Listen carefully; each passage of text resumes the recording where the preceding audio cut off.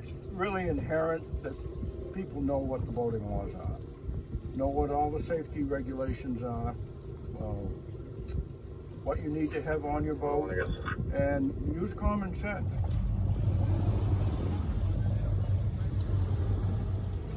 We're planning a vacation or a trip or just a day out on the water, or doing something in the outdoors. Taking a little bit of time to think about it, you know, think about, well, what if something happened? Could I get to the life jacket? Do we have what we need? It goes a long way.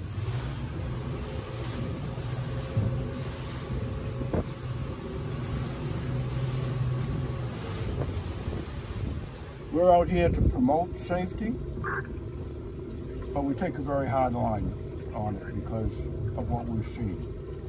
And people that don't take safety seriously end up paying the ultimate price.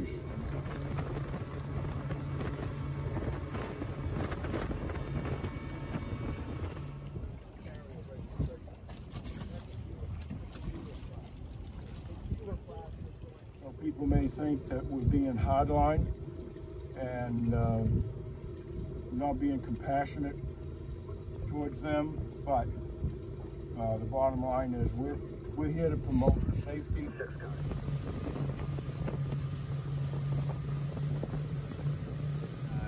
Those of us in this job came to this job because we like being out in the outdoors, we like being on the waters and the woods. So we share it too, we care about it. That's why we're out here enforcing safety regulations, because we really believe that it saves lives.